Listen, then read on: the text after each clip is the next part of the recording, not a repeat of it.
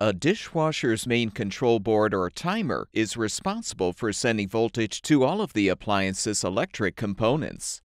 If power is not reaching the circulation pump, drain pump, or another part, it's likely the control board or timer is defective.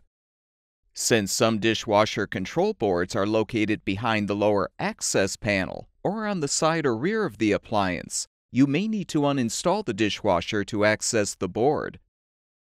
Often, the main control board or the timer will be located behind the front control or the outer door panel. Before you begin any disassembly or uninstallation, be sure to turn off the power to the dishwasher. Once you've accessed the control board or timer, you should first inspect the part for any signs of burning or a shorted out component.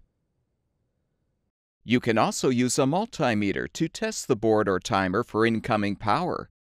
Set the multimeter for volts AC and restore power to the dishwasher. Now, using the dishwasher's wiring diagram, determine which terminals or wires on the board or timer are receiving power. Contact the black meter lead to one of the incoming power terminals or wires and the red lead to the other terminal or wire. The meter display should indicate close to 120 volts of alternating current if power is reaching the component.